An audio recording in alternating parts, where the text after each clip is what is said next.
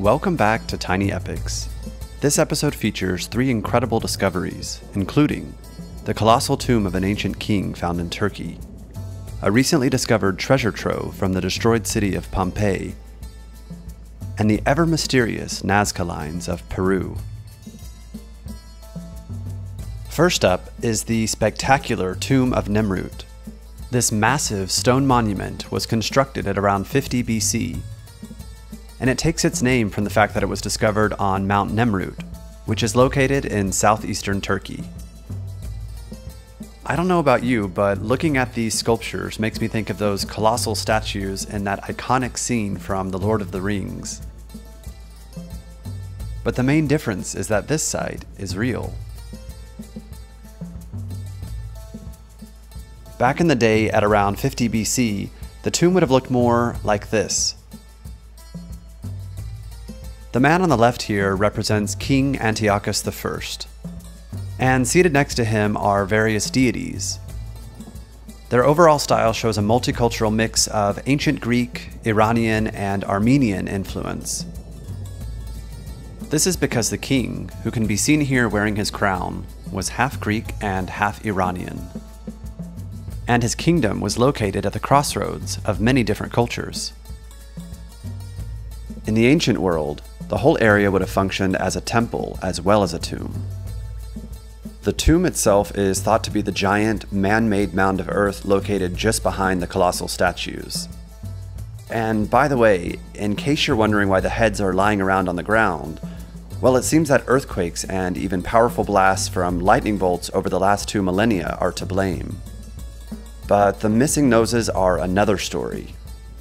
This damage is thought to be the casualty of iconoclasm, which is the violent destruction of art as a form of protest, particularly against art that displays important religious, historical, and political significance. Before we leave this incredible site, it's worth noting that the physical remains of the king's body were never discovered.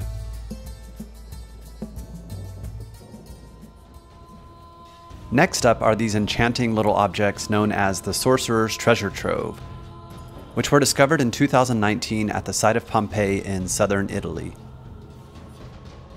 They were frozen in time from that fateful day in 79 AD, when Mount Vesuvius violently erupted.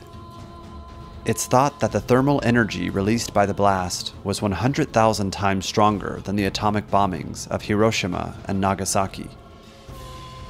Many of the residents of Pompeii died suddenly of extreme thermal shock, and after it was all over, their bodies were buried under 23 feet of volcanic rock and ash. A room with the bodies of 10 victims, including women and children, was recently excavated at the site, and it's believed that the treasure trove belonged to one of those victims. It's a stunning assortment of colorful gemstones and beautifully carved objects, along with my personal favorite, this tiny figure delicately etched in glass. Some of them appear to have been used as amulets to protect the owner against danger or disease. Others symbolize fertility and love, and were perhaps worn as ornaments on clothing or kept in a pocket close at hand as a charm to help ensure that they and their loved ones would be happy and healthy. The name Sorcerer's Treasure Trove makes it sound as if its owner were a spell-casting sorceress. But they're much more likely to simply be the personal belongings of an everyday Pompeian woman, which, for me, somehow makes them even more fascinating. The third and final discovery I want to share with you today is a new geoglyph found etched into the Nazca Desert in Peru. These enormous and mysterious desert drawings were created by the ancient people of the Nazca Valley between 200 and 700 AD. They are best seen from high up in the air, but they're also partially visible from the surrounding foothills. Most of the geoglyphs form straight, intersecting lines that run across the landscape. Others depict symbols of various animals and plants, and most are comprised of a single, continuous line.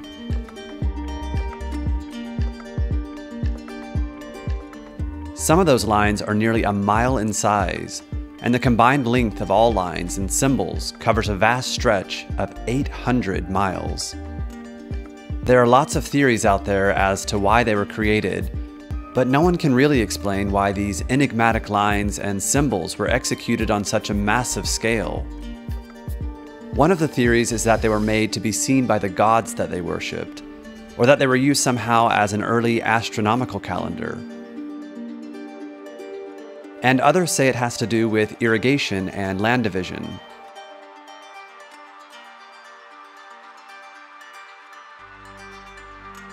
And to add to the mystery, a new geoglyph was recently discovered by chance just a few months ago, as workers created a new path leading to an observation platform in October 2020.